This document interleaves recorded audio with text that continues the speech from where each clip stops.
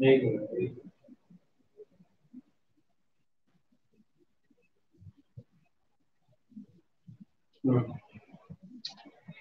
बच्चा।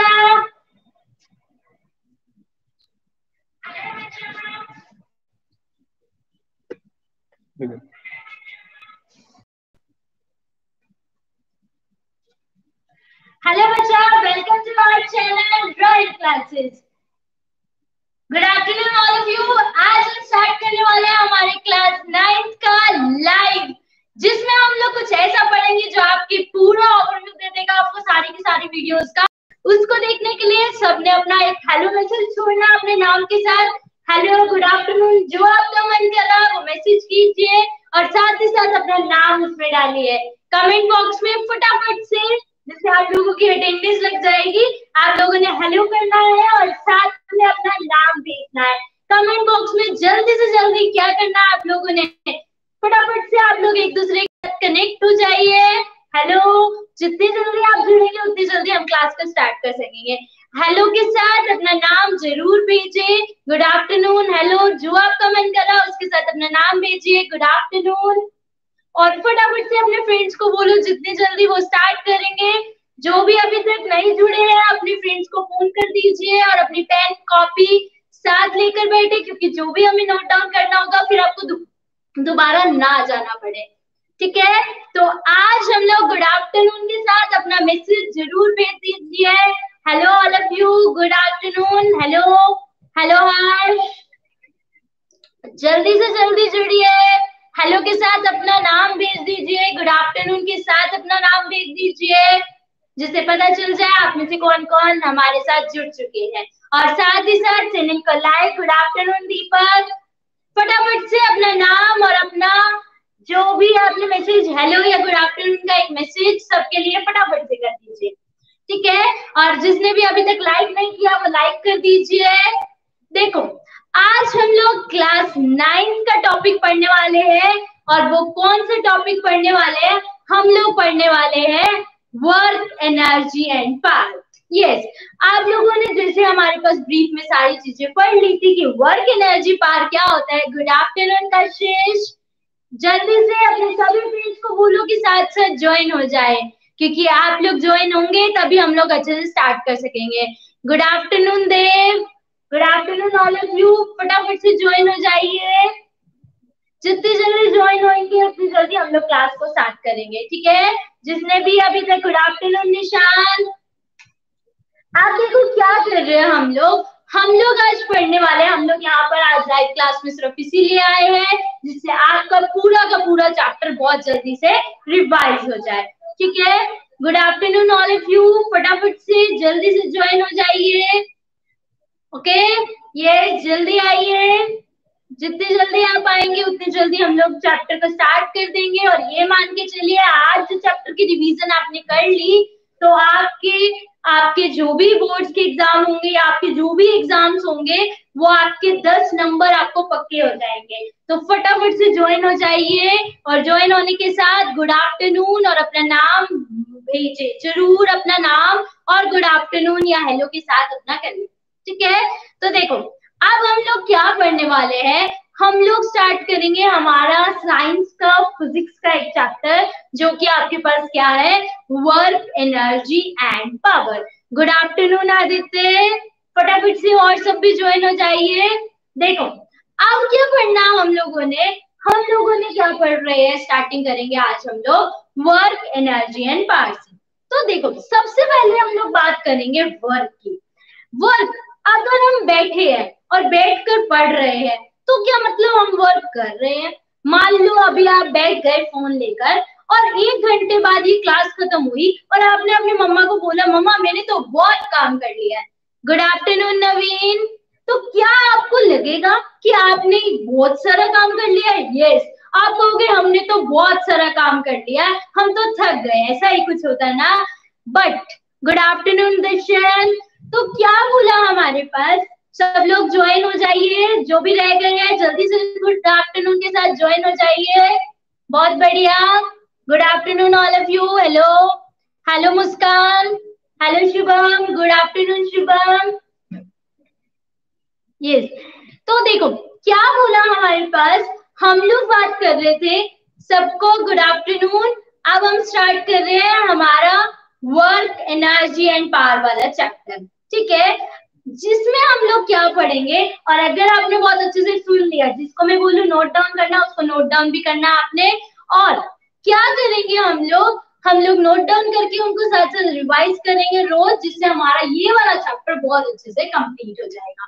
तो अभी हम लोग बात करेंगे सबसे पहले वर्क डन की। We are starting with work energy and power.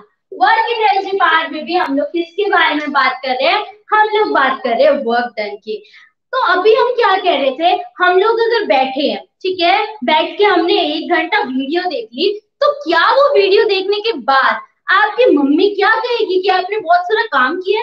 अरे नहीं, आपकी मम्मी कहेगी क्या करा तूने, बैठा ही तो था आराम से, बैठ के काम ही तो कर रहा था। Good afternoon Tannu. तो क्या हुआ हमारे पास, हम लोग क्या कह रहे हैं कि वो काम नहीं था, तो काम एक्चुअल में है क्या? Good afternoon Aditya.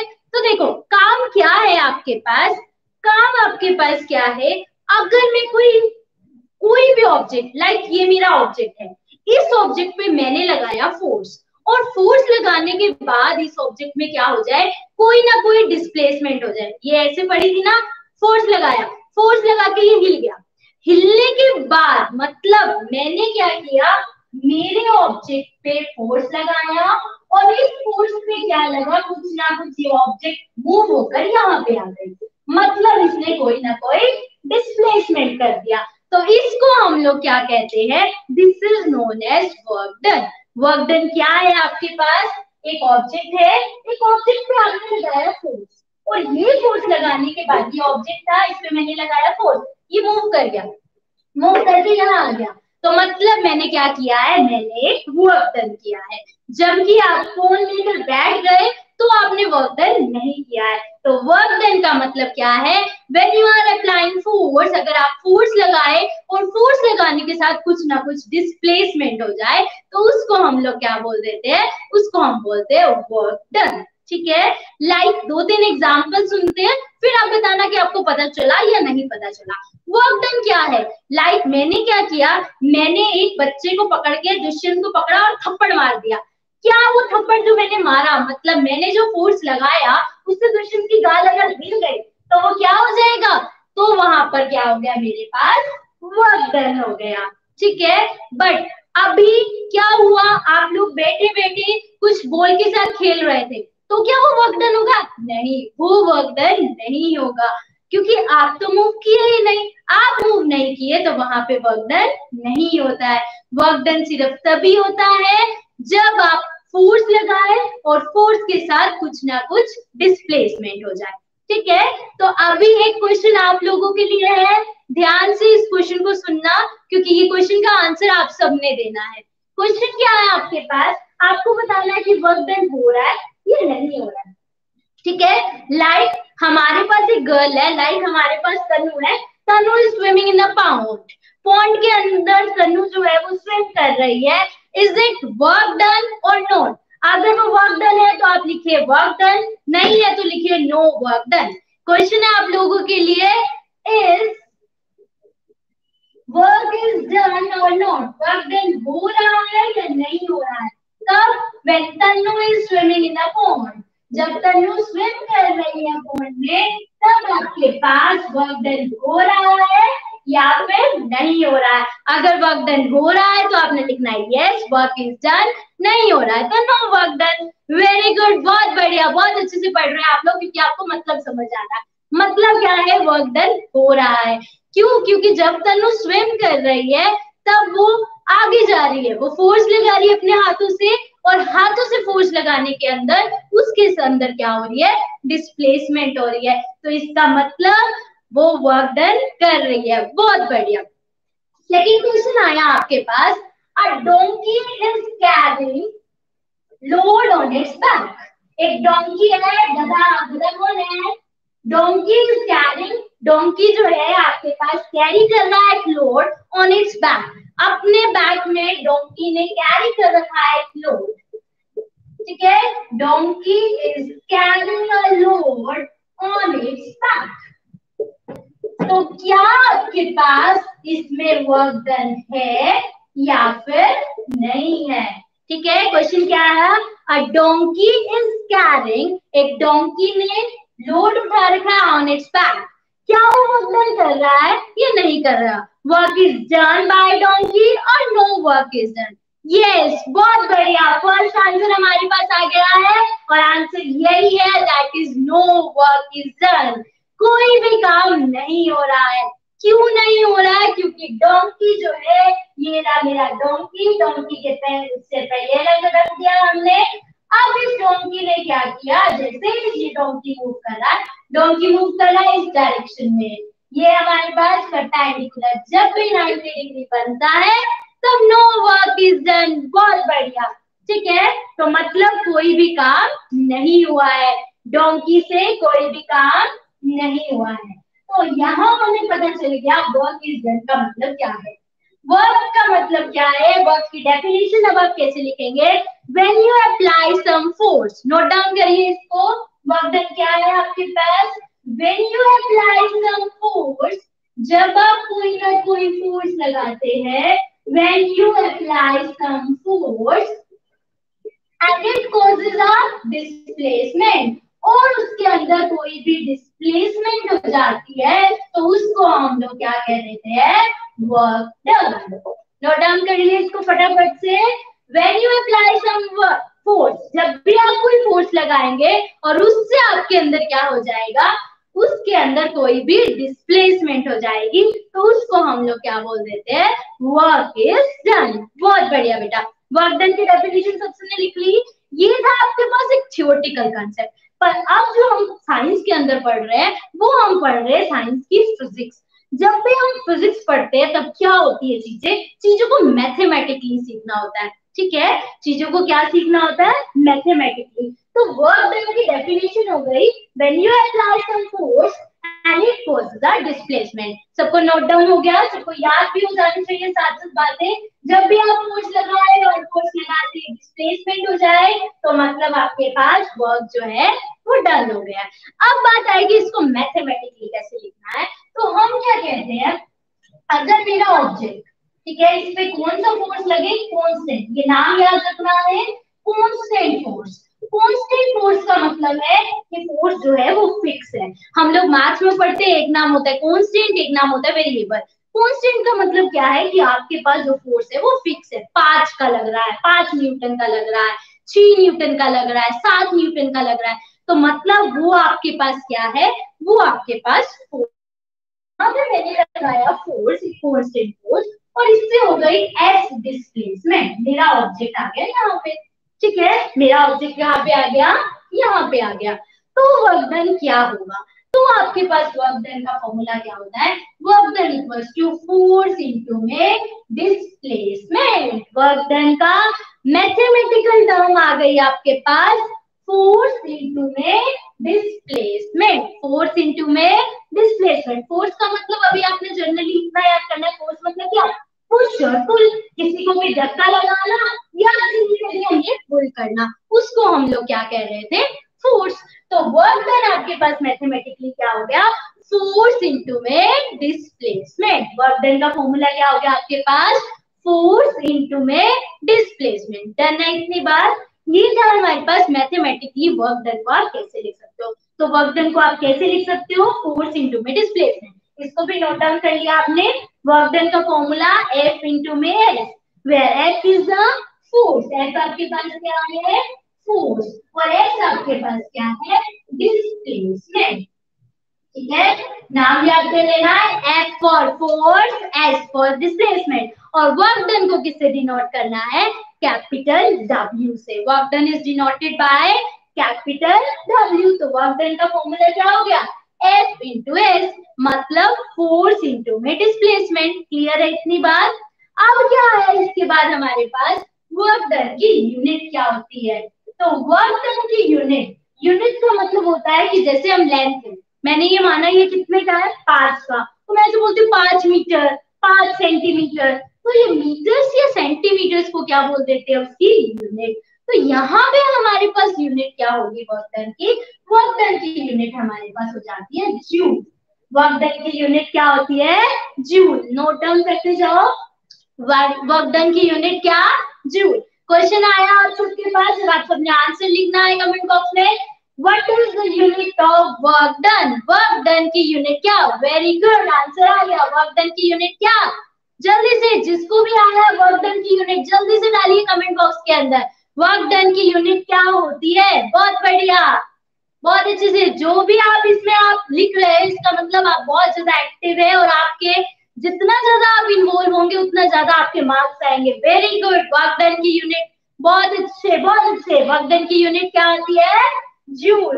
Work done का फॉर्मूला क्या है? Force into displacement. Work done का फॉर्मूला क्या है?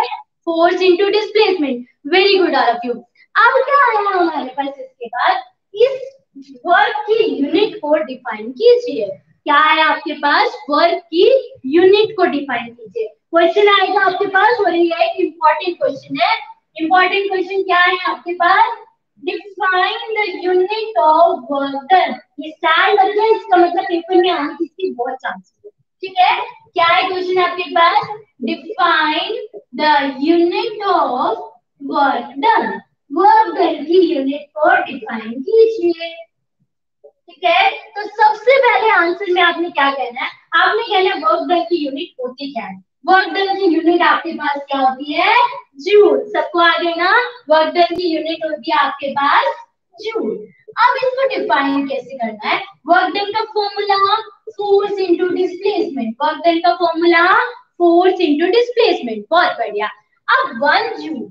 Define the unit of work का मतलब है इसके 1 को डिफाइन करना। ठीक है, डिफाइन द यूनिट का मतलब क्या है? इसके 1 को डिफाइन करना। तो कैसे डिफाइन करेंगे? हम बोलेंगे 1 जूल।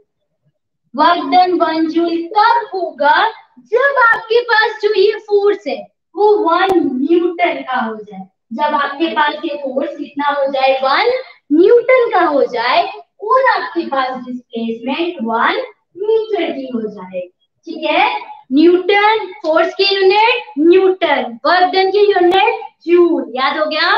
वर्क डन की यूनिट जूल, फोर्स की यूनिट न्यूटन और यूनिट मीटर। तो 1 जूल कब होगा? जब 1 न्यूटन का फोर्स हो जाएगा और 1 मीटर की डिस्प्लेसमेंट हो जाएगी। क्लियर?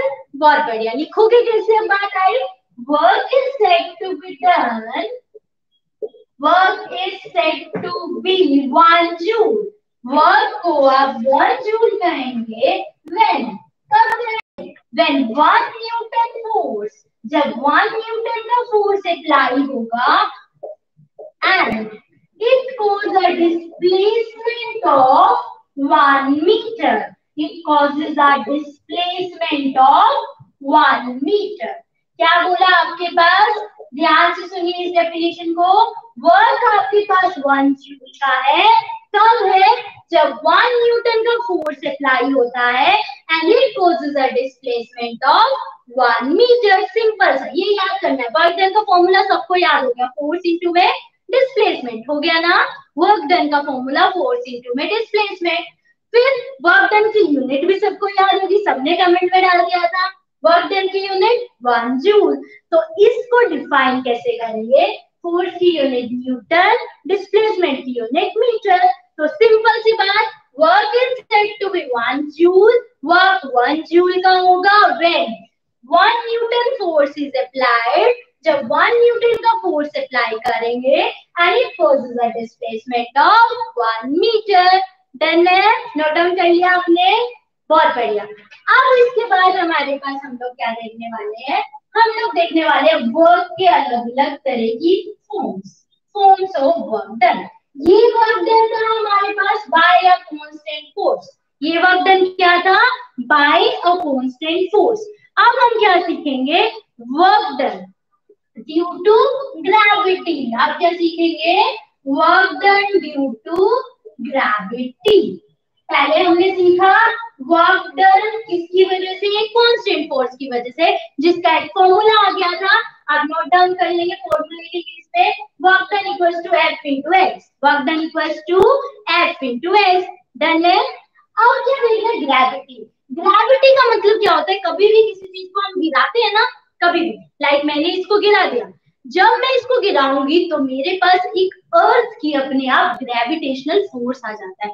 अर्थ का अपने आप क्या आने लग जाता है, एक ग्रेविटेशनल फोर्स आने लग जाता है। तो उसकी वजह से वर्क डन क्या होगा, लाइक मेरा एक ऑब्जेक्ट, ठीक है, इसको मैंने h हाइट से नीचे फेंक दिया, ठीक है, h हाइट से नीचे फेंक दिया, तो ये ऑब्जेक्ट था, इसके ऊपर क्या लगा, फोर्स, कुछ ना कुछ क्या हुई, डिस्प्लेसमेंट हुई। तो वर्क डन हुआ इसके अंदर। सबसे पहली बात, वर्क डन हुआ या नहीं हुआ। A ball is throne through some height, एक बॉल को मैंने किसी हाइट से फेंक दिया, तो वर्क डन हुआ, यस हुआ। पर वो वर्क डन कितना हुआ वो आपको निकालना है। वर्क डन का फॉर्मूला F इंटू एस, याद हो गया था, वर्क डन का फॉर्मूला F इंटू एस। और फोर्स यहाँ पे क्या होता है, फोर्स होता है mg। अब बात आई स्मॉल जी क्या है, स्मॉल जी का मतलब होता है gravity, acceleration due to gravity. Small जी का मतलब क्या होगा आपके पास, acceleration due to gravity. Small जी क्या है, एक्सेलरेशन ड्यू टू ग्रेविटी। तो ये हो गया मेरे पास स्मॉल जी। तो वर्क डन का फॉर्मूला हो गया, एफ का फॉर्मूला एम जी। डिस्प्लेसमेंट कितनी करी मैंने, इस बार एस की जगह क्या लिया था, एच। तो वर्क डन का फॉर्मूला आ गया M G H. Work done का फॉर्मूला क्या आ गया, एम जी एच। ये जो हम पढ़ रहे हैं वो हम रिवीजन के बेसिक आइडिया से पढ़ रहे हैं। जिसने भी अभी तक पुरानी वीडियोस नहीं देखी है वो फटाफट से रॉयल क्लासेस के चैनल पर जाकर आपको सारी वीडियोस मिलेंगी। जिसने भी रिवाइज करनी है, जिसने भी देखनी है, वो इसको जरूर देखे, क्योंकि अगर आप वीडियोस देखते रहेंगे तभी आपको लगेगा कि हमें सब कुछ आते है। ठीक है, डन है इतनी बात। तो वर्क डन का फॉर्मूला मेरे पास क्या हो गया, M G H. Second formula आ गया मेरे पास, work done due to gravity. Gravity से वर्क डन कितना होता है, एम जी एच। ग्रेविटी से वर्क डन कितना होता है, एम जी एच। ठीक है, वर्क डन कितना होता है, एम जी एच। अब आता है next, work done due to obliquely. Obliquely का मतलब है किसी ना किसी एंगल पे। ये मेरा एंगल पे वर्क डन लग रहा है, ये ऑब्जेक्ट, इस ऑब्जेक्ट पे क्या लग रहा है, एक एंगल पे लग रहा है। ठीक है, अभी तक क्या था, ये था, इसको धक्का मार रहे थे, फिर क्या था, नीचे फेंक रहे थे, अब क्या है, ये चीज इसको ऐसे ऐसे पकड़ रहे हैं। ठीक है, कैसे पकड़ रहे हैं, ओब्लिकली, मतलब किसी एंगल पे पकड़ रहे हैं। जब एंगल पे पकड़ते हैं तो वर्क डन का फॉर्मूला क्या आ जाता है, एस एस कोस थीटा। क्या आ जाता है वर्क डन का formula, S S cos theta. F क्या है यहाँ पे, फोर्स, एस क्या है, डिस्प्लेसमेंट, कोस थीटा क्या होता है हमारे पास, एंगल। थीटा का मतलब एंगल, थीटा का मतलब क्या है आपके पास, एंगल। तो वर्क डन का फॉर्मूला क्या आ गया, एस एस कोस थीटा। ठीक है, डन है इतनी बात। वर्क डन का फॉर्मूला क्या आ गया, एस एस कोस थीटा। तो अब हमारे पास क्या आया, ये थीटा जो है वो क्या होगा, एंगल होगा। और इनमें से हमें तीन वैल्यूज हमेशा याद रखनी होती है। एक वैल्यू का मतलब क्या होता है, कोस 0 डिग्री। कोस 0 डिग्री मतलब एंगल अगर मेरा क्या हो, ये जो आपके पास साइन कोस, ये आपके ट्रिग्नोमेट्रिक रेशियोज है। और ये आपके पास कब आएगा, जब आप 10th में हो जाओगे। 10th में होने के लिए क्या होना है, 9th में पास होना है। और 9th में पास कैसे हो गए, वीडियोस देख देख के, और कोई ऑप्शन ही नहीं है आपके पास। तो क्या करना है हमारे पास, हमें बात करनी है एंगल्स की। तो अगर मेरे पास होता है कोस 0 डिग्री, 0 का मतलब क्या है, दोनों क्या हो, सेम डायरेक्शन में हो, दोनों क्या हो, सेम डायरेक्शन में हो। जब दोनों सेम डायरेक्शन में होंगे तो कोस 0 डिग्री की वैल्यू होती है 1। कोस 0 डिग्री की वैल्यू कितनी होती है, 1। फिर अगर हमारे पास एंगल आ जाता है 90 डिग्री का, तो कोस 90 डिग्री आपके पास क्या हो जाएगा, कोस 90 डिग्री आपके पास होता है 0। ठीक है, ये वैल्यूज याद रखनी है आपने। कोस 0 डिग्री 1, कोस 90 1 0, और कोस 180 आपके पास क्या होता है, -1। ठीक है, ये वैल्यूज नोट डाउन कर लो कॉपी के अंदर। क्या है, कोस 0 की वैल्यू 1, cos 90 डिग्री की वैल्यू 0, cos 180 की वैल्यू -1। नोट डाउन हो गई सबकी। बहुत बढ़िया। अब आपके पास एक क्वेश्चन आ रहा है, उस क्वेश्चन को ध्यान से सुनना है और फिर फटाफट से उसका आंसर दे देना, ठीक है। What is the value of cos 90? Cos 90 की वैल्यू बताओ फास्ट। cos 90 डिग्री की वैल्यू बताइए। वेरी गुड, बहुत जल्दी से आंसर देने वाले बच्चे, बहुत अच्छे। जितनी जल्दी आप आंसर देंगे उतना अच्छा है आप लोगों के लिए भी और आपके साथ के साथ जितने भी जो सुन रहे हैं उनके लिए भी। cos 90, बहुत बढ़िया बहुत बढ़िया, सबके आंसर्स आ गए हैं। cos 90 की वैल्यू आपके पास क्या होती है? 0। बहुत अच्छे से पढ़ रहे हैं आप सब लोग। cos 90 की वैल्यू आपके पास क्या होती है? 0 होती है। तो वर्क डन ऑब्लिकली मेरे पास फॉर्मूला आ गया F S cos theta. Value क्या आ गई? F S cos theta. Theta की वैल्यू मतलब एंगल। अब इसी के बेसिस पे हमने क्या किया? हमने वर्क डन को क्लासिफाई कर दिया। क्लासिफाई करने का मतलब हमारे पास अगला काम क्या आ गया? Types of work done. क्या आ गई आपके पास अगली चीज? Types of work done. Work done के कितने टाइप होते हैं? तो आपको क्या बताया, जो हमारे वर्क डन होते हैं उसके बेसिकली 3 टाइप होते हैं।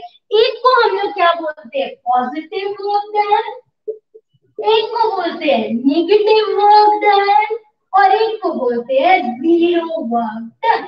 ठीक है, क्या है आपके पास? वर्क डन के 3 टाइप होते हैं। पॉजिटिव वर्क डन, दूसरे का नाम है नेगेटिव वर्क डन और तीसरे का नाम आपके पास क्या है?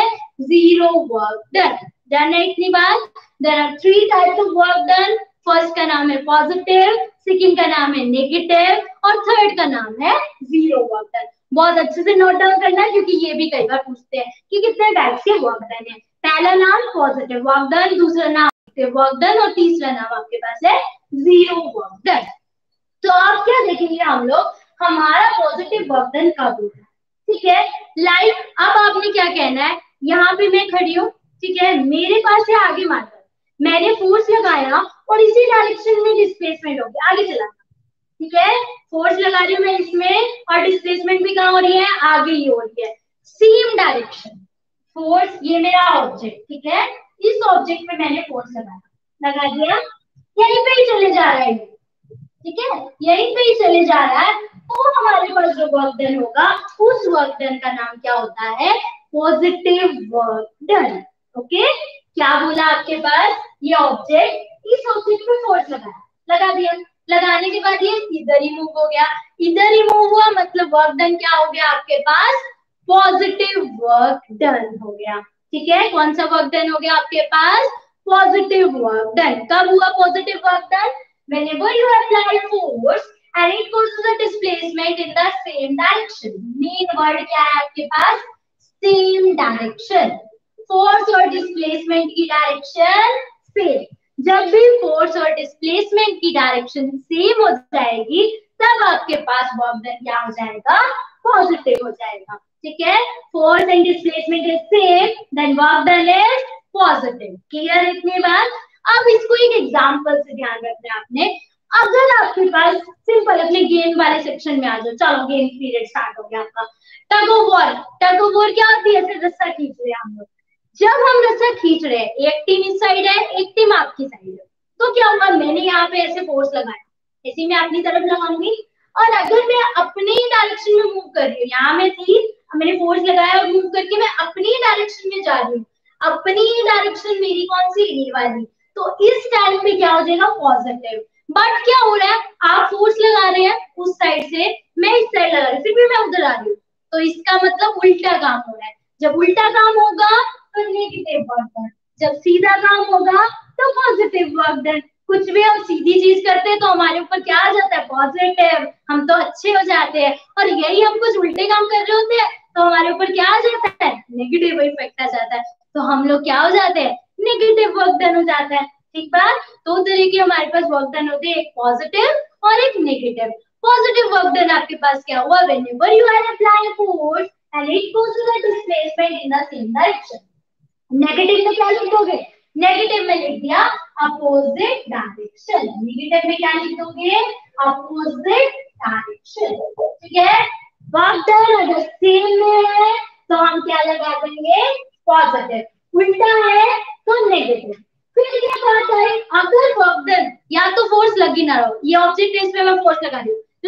इस पे, ठीक है। इसको धक्का मार रही हूँ, लगेगा क्या कुछ वर्क डन हो रहा है? नहीं हो रहा है, मतलब मैं फोर्स लगा रही हूँ पर डिस्प्लेसमेंट क्या हो रही है?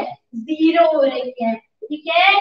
फोर्स लगा रही हूँ मैं पर डिस्प्लेसमेंट मेरे पास क्या हो रही है? जीरो हो रही है, तो वर्क डन क्या हो जाएगा? जीरो।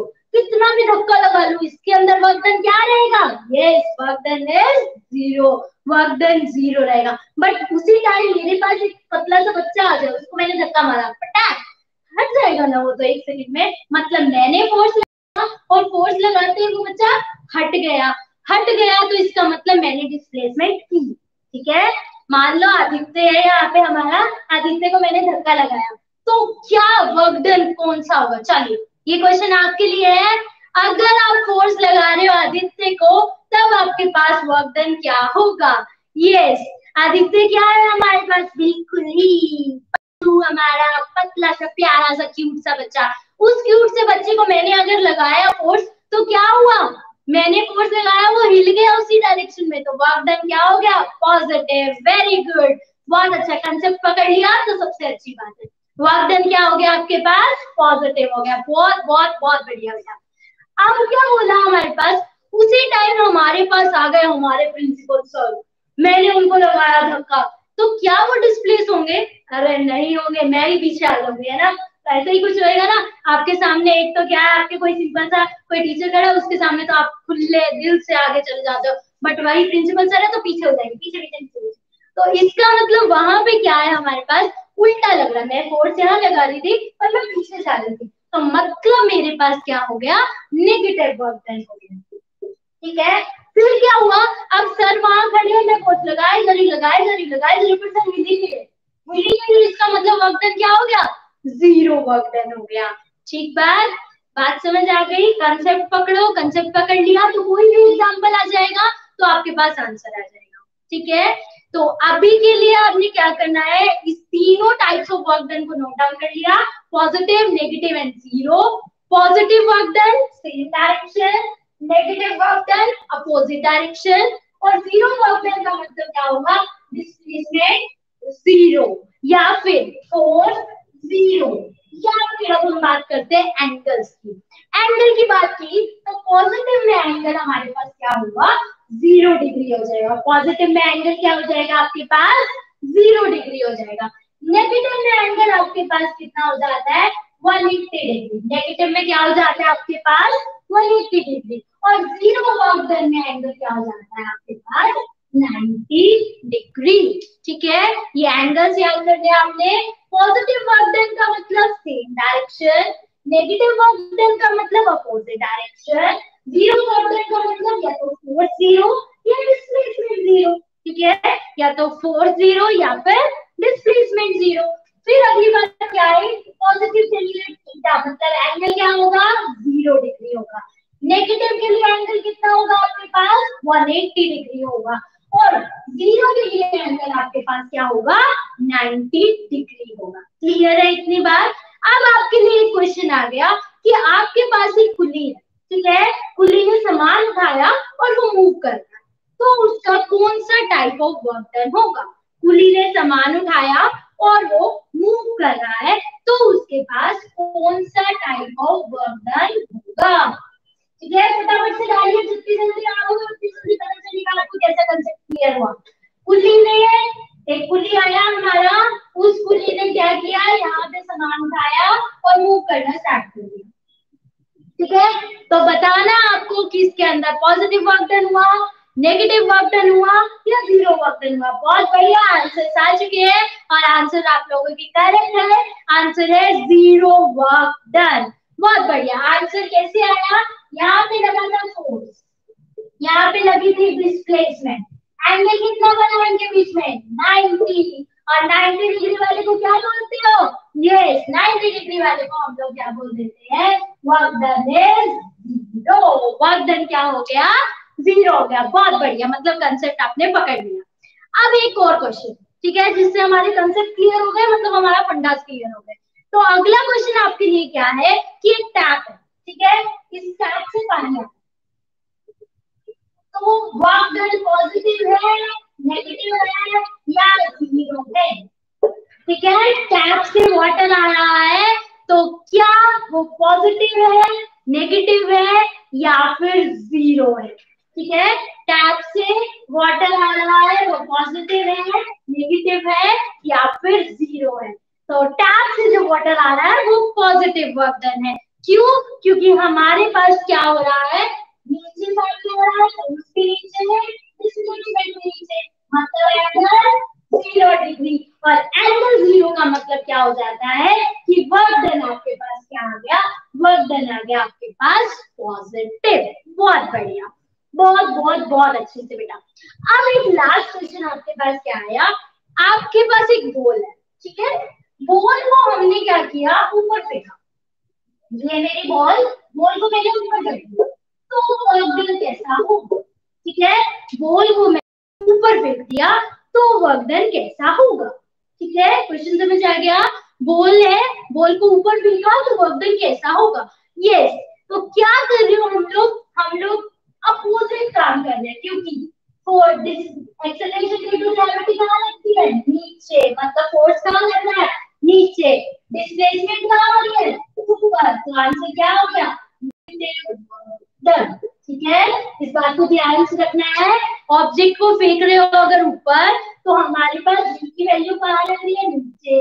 अर्थ हमेशा अपनी तरफ अट्रैक्ट कर रहा है ना, अर्थ हमेशा अपनी तरफ अट्रैक्ट कर रहा है। तो अपनी तरफ जब अर्थ अट्रैक्ट कर रहा है इसका मतलब काम उल्टा हो रहा है, उल्टा हो रहा है, तो आंसर आ गया नेगेटिव वर्क डन। क्लियर, इतनी बार हमने पढ़ा वर्क डन क्या होता है, वर्क डन के फॉर्मूलाज क्या होते हैं, वर्क डन की यूनिट क्या है, और फिर आपके पास क्या आता है, हमारे पास एक क्वेश्चन आता है जिससे हमें पता चल जाता है कि वर्क डन मैथमेटिकली कैसे आपका सॉल्व होगा। तो क्वेश्चन देखो क्या आया हमारे पास, क्वेश्चन ये बोला कि पेयर ऑफ गुल्लक है, मतलब हमारे पास एक भैंस है दो, ये पेयर ऑफ गुल्लक। क्वेश्चन नोट कर लेना, ऐसे क्वेश्चन कई बार आते हैं आपके पास। अब पेयर ऑफ गुल्लक, हमारे पास गुल्लक की एक पेयर है, वो एक्सर्ट कर रहे हैं force, exerts a force, exert a force of 15 Newton. कितना फोर्स लगाया है वो, 15 न्यूटन का। And it causes a displacement of, it causes a displacement of 2 metre. 2 metre का वो क्या कर रहा है, डिस्प्लेसमेंट कर रहा है। Then find out the work done, find out करना है आपने वर्क डन। ठीक है, a pair of bullocks exert a force of 15 Newton causes a displacement of 2 metre.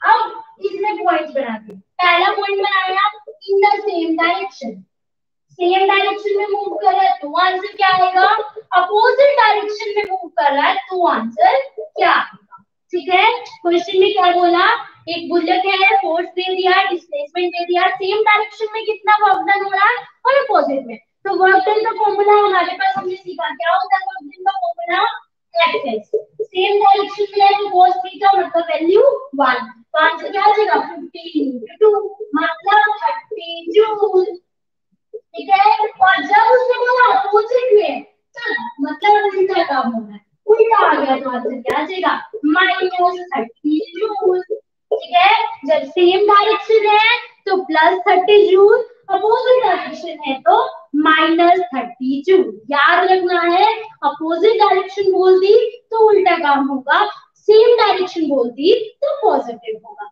ये जो जितना भी आज हमने पढ़ा वो सब हमने पढ़ा वर्क के बारे में। हमारा चैप्टर है वर्क, एनर्जी एंड पावर। हमने बेसिकली आज किसके बारे में पढ़ लिया, वर्क डन के बारे में। अब हमारी जो कल की क्लास होगी इसमें हम लोग हमारे एनर्जी के बारे में पढ़ेंगे और फिर हम लोग पढ़ेंगे हमारे पावर के बारे में। इस तरह से आपका पूरा का पूरा chapter work, energy and power complete हो जाएगा। और आज आपने क्या करना है, इसको जो भी हमने नोट्स बनाए हैं और जो ये वीडियो बनाई है उसको एक बार दोबारा से देख लेना है। जैसे ही आप सारी चीजों को दोबारा से देखोगे आपको रिवाइज हो जाएगा। और साथ ही साथ आपने क्या करना है, उसको अपने दिमाग में बहुत अच्छे से डाल लेना है जिससे आपके मार्क्स आपकी चीजें, आपका कंसेप्ट बहुत क्लियर हो जाए। और फिर हम लोग हमारी अगली क्लास में पढ़ेंगे एनर्जी के बारे में, और फिर उससे अगली क्लास में पढ़ेंगे हम लोग पावर के बारे में। फिर हमारा मोशन वाला चैप्टर भी कंप्लीट हो गया है, फिर हम बात करेंगे मोशन वाले चैप्टर की। तो अभी के लिए जिसने भी चैनल को लाइक नहीं किया उसने लाइक करना है, और अपने सारे रिलेटिव्स को कहना है कि इस चैनल को सब्सक्राइब करें। करे मतलब करे, अपने सारे फ्रेंड्स को, अपने सारे के सारे रिलेटिव, जो भी आपके मामा चाचा जो भी सबसे अच्छे हैं, उन सबको बोलो कि चैनल को सब्सक्राइब करें। जिससे क्या होगा कि हम लोग जितना ज्यादा इंटरेक्ट करेंगे उतना आप लोगों के इस लॉकडाउन में आपको बहुत बेनिफिट होने वाला है। तो अभी के लिए चैनल को लाइक करना है, कमेंट करना है और शेयर करना नहीं भूलना है भाई। जितना आप शेयर करोगे, जितना सब्सक्राइब करोगे, उतना हम लोग आगे आपको हेल्प कर सकेंगे। आपको चाहिए हम आपकी हेल्प करें, आप हमारी हेल्प किस तरह से कर सकते हैं, बस चैनल को सब्सक्राइब करके। Thank you so much. कल मिलते हैं हमारी एनर्जी वाली क्लास में। Thank you.